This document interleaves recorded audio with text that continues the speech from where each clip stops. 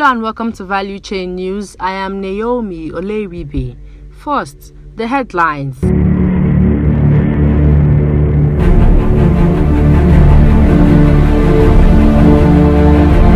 Angola remains Africa's biggest oil producer. Joint ventures most hit by crude oil theft. Akabueze. NIMASA to deploy special mission aircraft to combat crude oil theft. And now, the news in detail.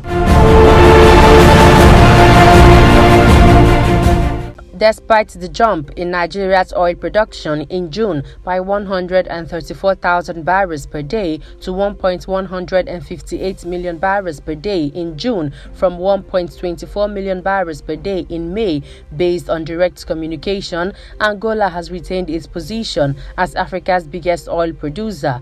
According to data released by the Organization of the Petroleum Exporting Countries, OPEC, Angola's oil production rose to 1.175 million barrels per day in June, up from 1.162 million barrels per day in May, based on direct communication. According to secondary sources, OPEC's crude oil production averaged 28.72 million barrels per day in June, higher by 234,000 barrels per day compared to the previous month. OPEC said despite the improvement in fossil fuel prices, the short-term economic outlook for Nigeria was clouded by high inflation, which had reduced private sector optimism and weakened consumer spending.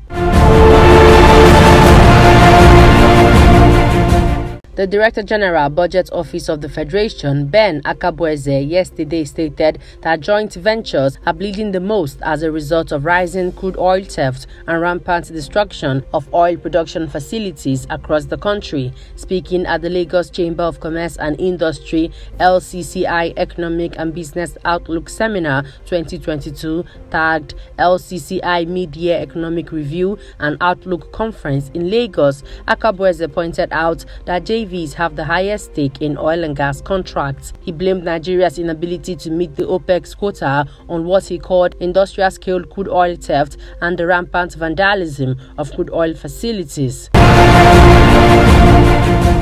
The Nigerian Maritime Administration and Safety Agency, NIMASA, has promised that 2 special mission aircraft in the Deep Blue project fleet will be deployed to fight oil theft. Dr. Bashir Jamo, Director General of NIMASA, who made this known in a statement in Lagos on Thursday, added that the move would protect the nation's economy. According to Jamo, oil theft, pipeline vandalism, and illegal refining are unlawful activities threatening the economic and environmental well-being of the country. He said the aircraft would support existing platforms being deployed by other security agencies, which NIMASA had memorandum of understanding with.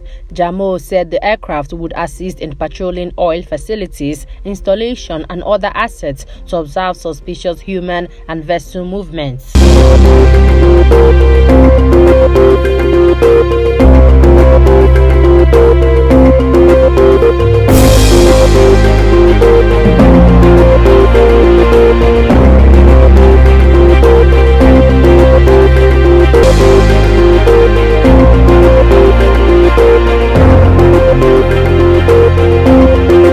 Farhat Bengdara has been installed as the new chairman of Libya's National Oil Corporation.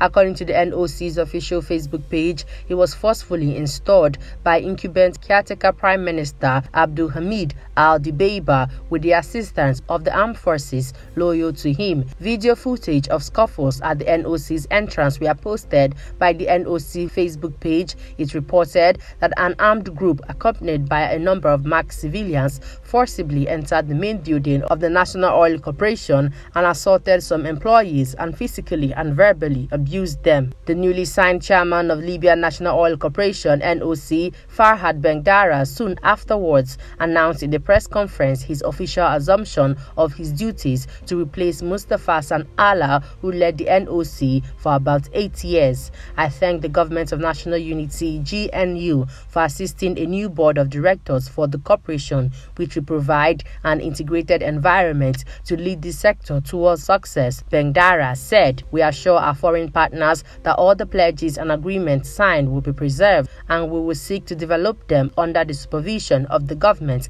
he said.